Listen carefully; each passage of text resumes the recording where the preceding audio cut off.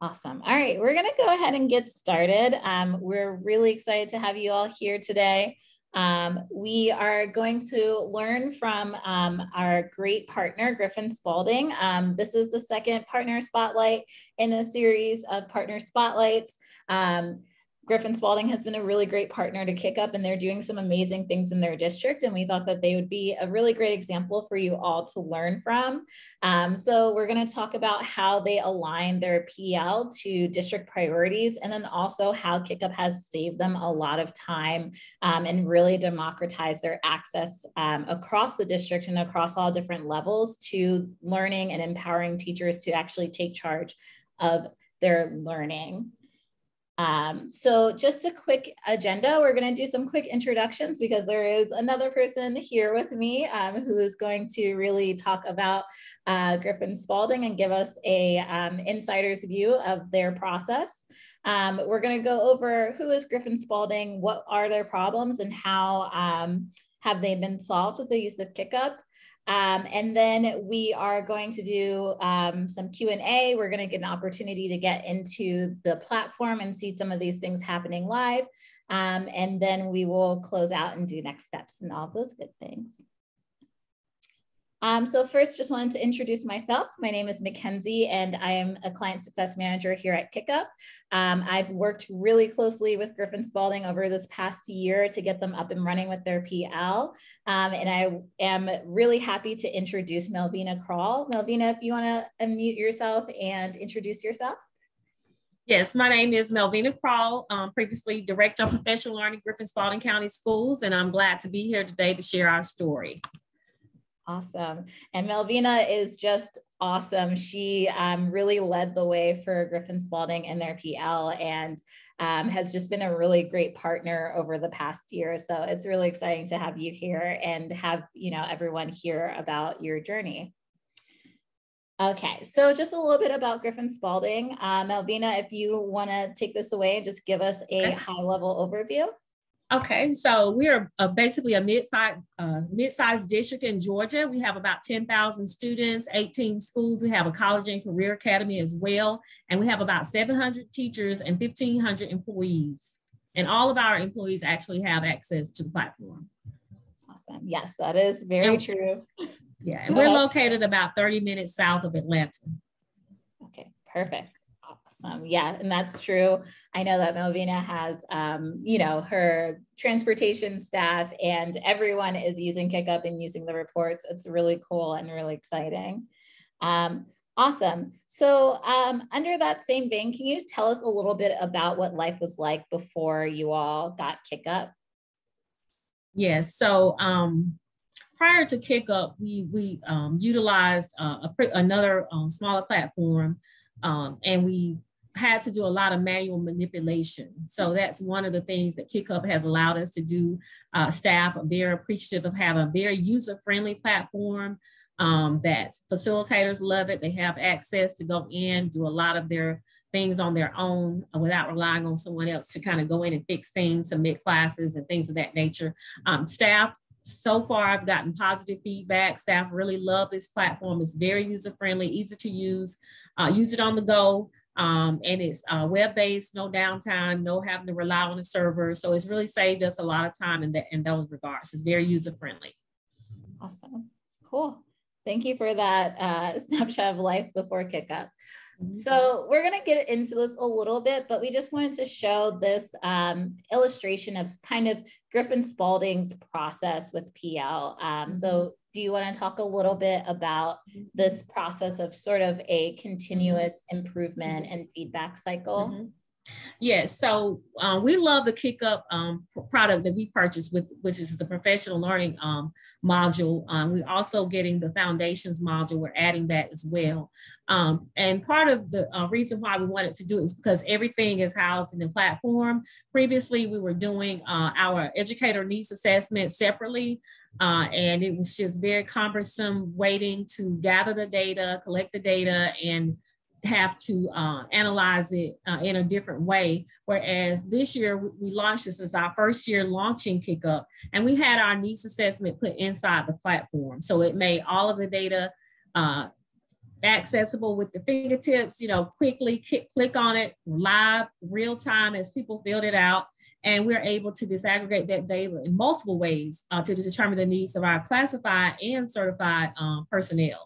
So after we conduct the needs assessment, we have these data reviews. So I lead the data reviews at the district level with all of the departments, and they were able to go in and just click on their reports, which is something different for us. Normally I would have to download a report and send it out to everybody. I didn't have to do that this year. Everybody has access to their report through the KickUp platform, which is very user-friendly and makes it, saves a lot of time on that. And so we look at the data in the meetings along with other pieces of data that each department has so that we can determine what type of professional learning needs that we have. So some of the other data that we look at in addition to the KickUp data is our student achievement data, for example. That would be some of the other data that we would use.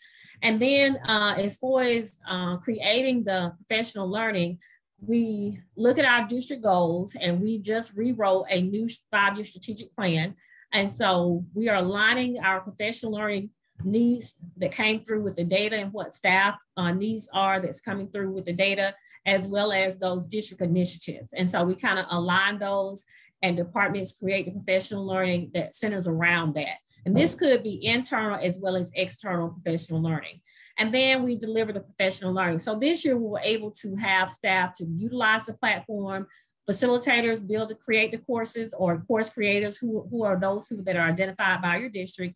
They go in, they build the courses, we publish the courses, staff register, they attend the courses, and then they provide their feedback. And so we have the two types. Well, for us, we're gauging the effectiveness of the professional learning perception data of that, as well as we asked KickUp to add a section where staff could identify some strategic areas that they want additional supports. And that's been very helpful. For example, if they attended a session but they really needed a follow-up, like a one-to-one, they could request follow-up coaching.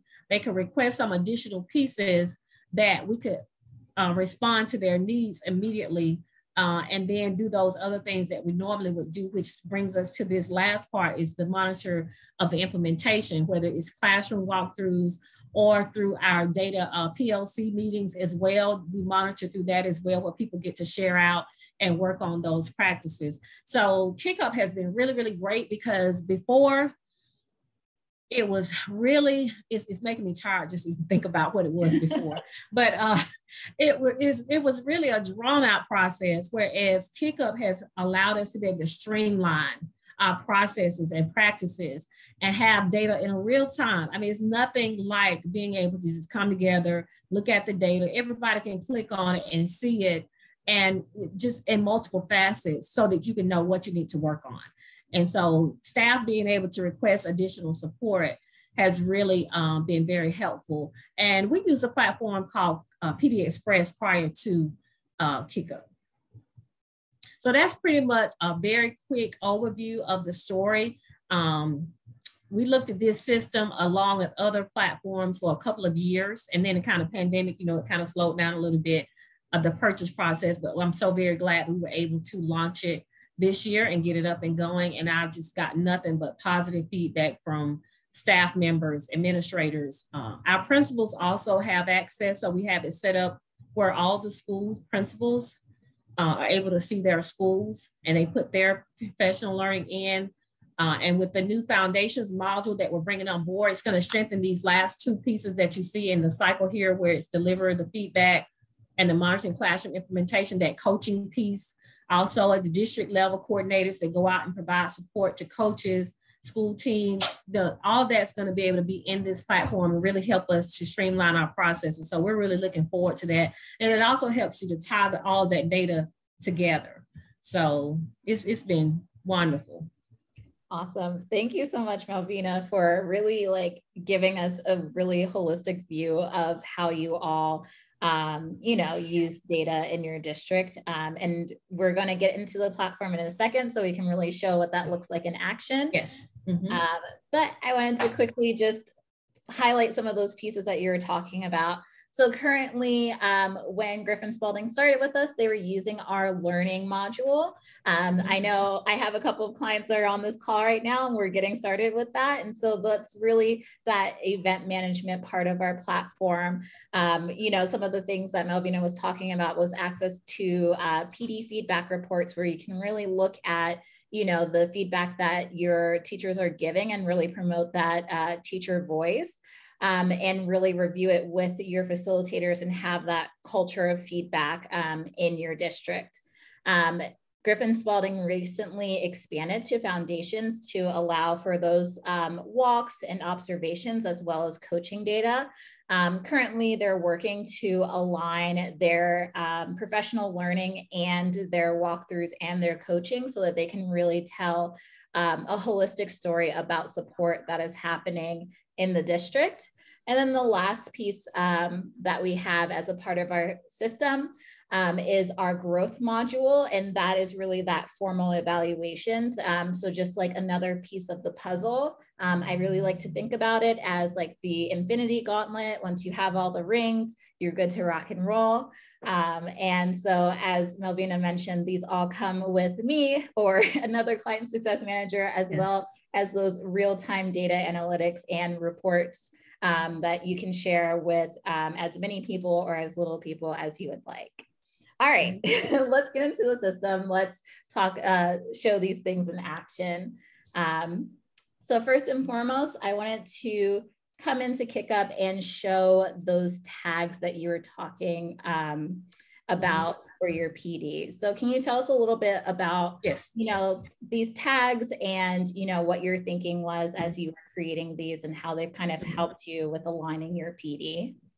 Yeah, so this is a feature that I really love about KickUp, and it's customizable. So we have this customized to our district. So we have tags that allow the creator of the course to identify the content areas, the department, the employee types. And the beautiful part about the department is when the department is tagged, the division director, the executive director over that area, they're able to see their data as long as the department is tagged. So one of the things we do on the backside before publishing is if someone skips that, we make sure that it's there. But pretty much everybody does it. We really do have to do very few edits to a submitted course. And then if you scroll down, you'll see the focus areas, which are tied to initiatives, grade levels, and strategic plan goals. So these are the current goals, and they have been revised. So we do have 5, so that's going to be updated, but this is what we have now. So if I wanted to run a report by a strategic goal area to see what have we done to support family and community engagement, we can do that, and we can look at data, we can look at feedback, we can look at supports. So I really love the tags. They're customizable, and it's very important to us to have those tags that we need so we can look at the data by specific areas, by departments, and also focus areas or content areas.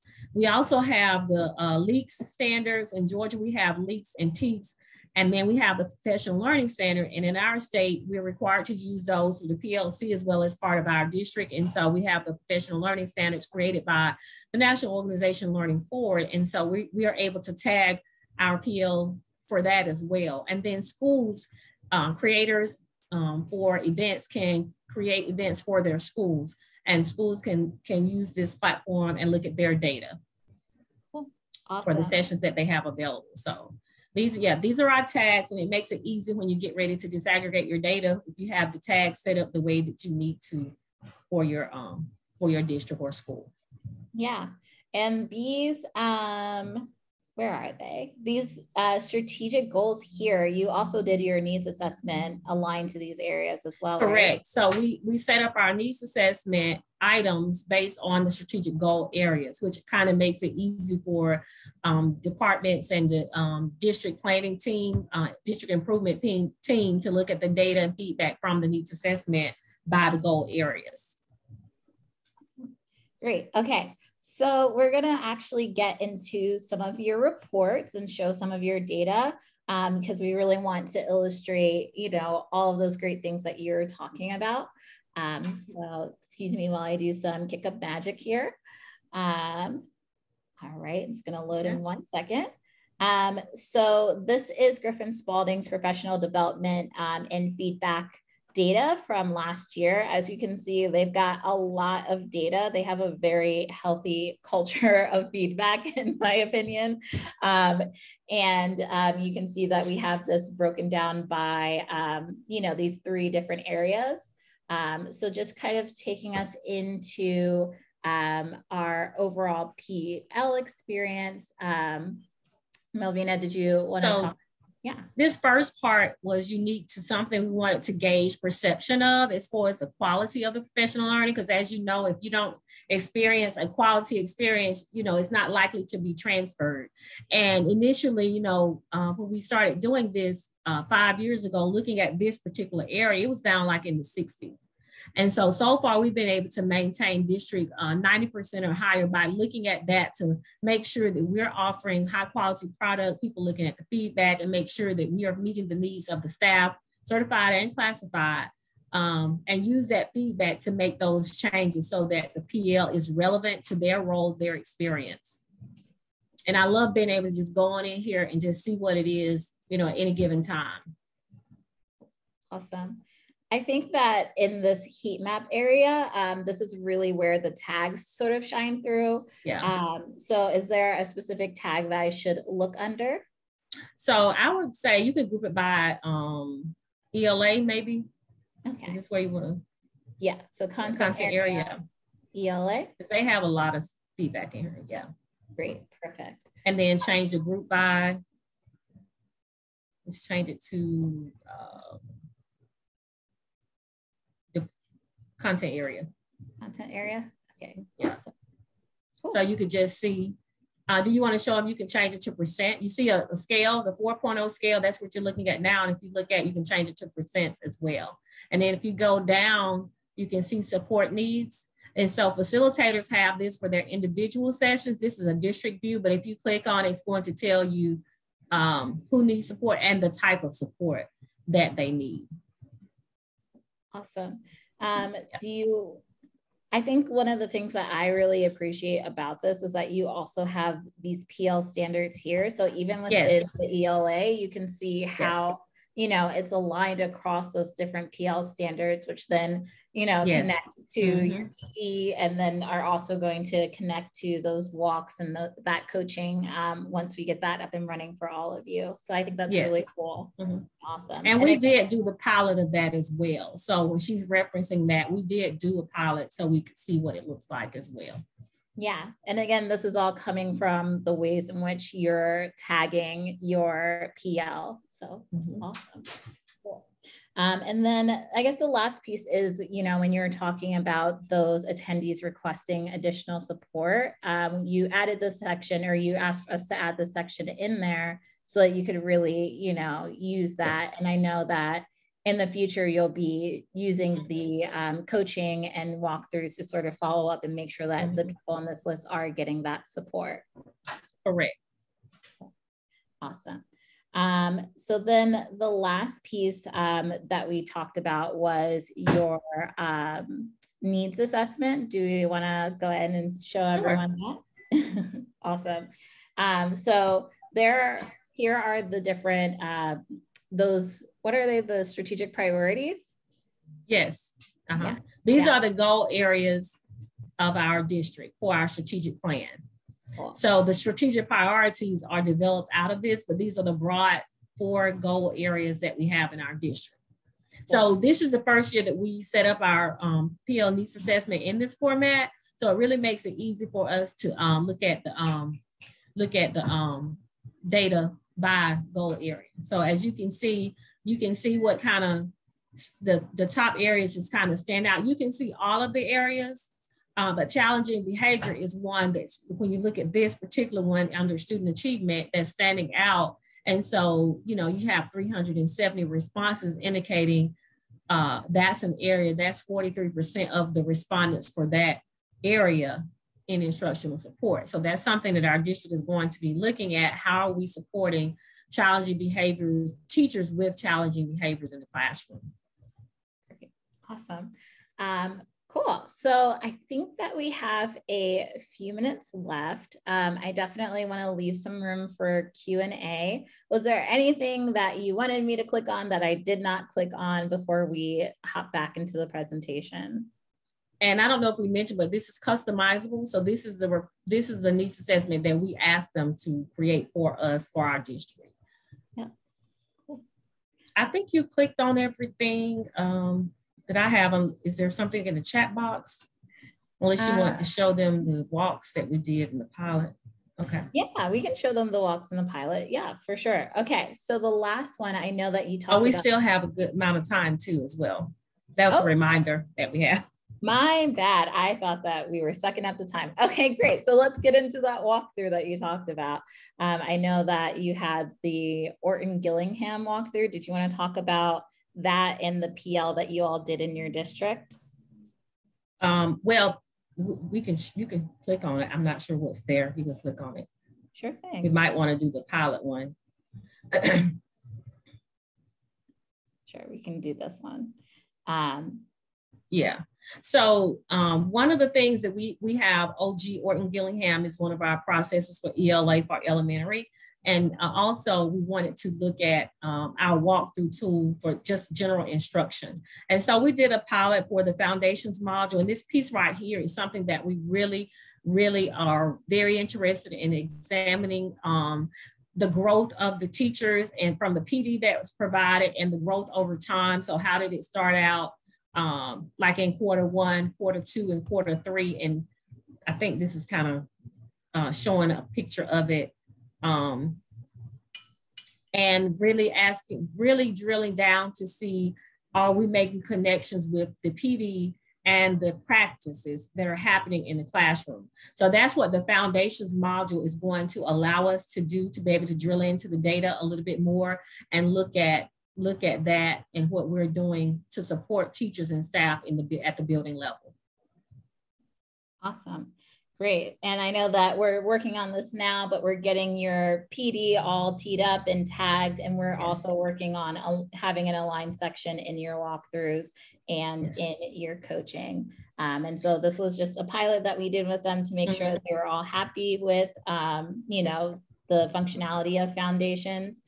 We are also able to, hone this in by different content areas, as well as, looking at it against the types of teachers, the levels of experience and things like that to really see, how they're shining in those different areas. And then there's also the PD feedback, again, that lives here. And so they were able to really look at, the story that's told between those, the instructional walkthrough tool and then your PD feedback. And I will say that we pulled a couple of these, like under the learning experience.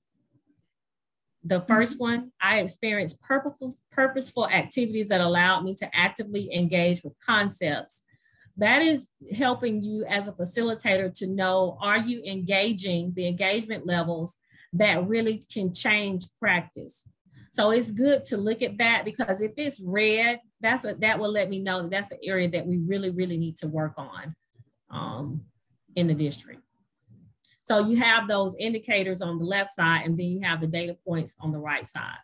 And we're looking at it by PL standards, but if you look at the group by, you can easily change it to something else, content area, subject, grade level, department, school. So you can look at it in multiple ways. Could you just click inside one of those boxes? Click inside 3 point, yes, show the scale. Oops, sorry. So really also when you click in the scale, you can see more about the responses to an item in the heat map. So if it's red, you can see how many people. So that kind of helps you gauge, is that really a problem area? Or was it that we just had a low response rate? So those are things that you can look at when you're trying to make decisions about the data. Definitely. And it's things that we look at when we have our data talks. We're looking at that. I was just going to ask you about that culture of feedback. Yeah. So the great thing about Griffin Spalding is that they always have people in here, always constantly looking at the reports and really iterating on, the process. So I think that's really awesome. Great. Okay, so let's pop into the chat and see, does anyone have any questions about what they've seen? Any questions for Melvina in about her implementation process? I'm gonna stop sharing so we can see each other's faces.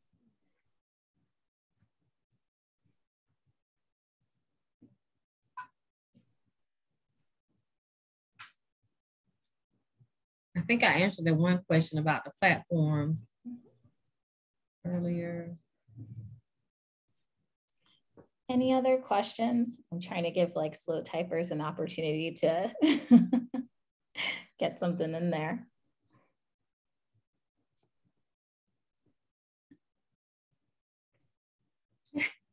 They said we explained everything very well. Thanks so much for sharing. Yes, but that's good to know. KickUp is very user-friendly and it's easy to use, easy to navigate. And your client success manager, we have McKenzie. I hope that yours will be as great as ours, but is available to help you navigate through any of the problematic areas that you might come up with, which are very few. I appreciate that endorsement, Melvina. Jessica is also another, yep. Okay, wonderful. Wonderful. Great. All right, well, if there aren't any questions, I know we are a little bit early on time, but you know, we always like to give you all extra time back to your schedule.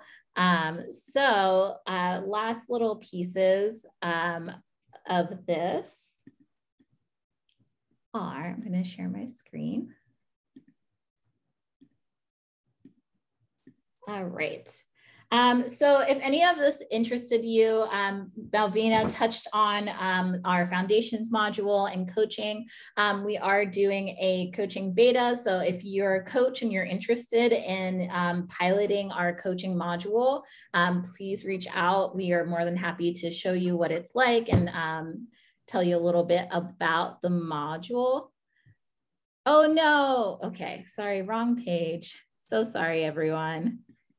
Let's try that again. Are you seeing this lovely slide now? Yes, okay, thank you, Melvina. Awesome, my bad, sorry everyone. So you have this lovely coaching beta. You're gonna go to kickup.co/beta and that will be an opportunity for you to pilot coaching if you're interested. And then if there's anything that you saw today that your district may not have or you're interested in using KickUp, you can always go to kickup.co/demo and connect with one of our wonderful account managers. They would be more than happy to set up a demo with you and show you more functionality. Are there any other questions before I sign us off?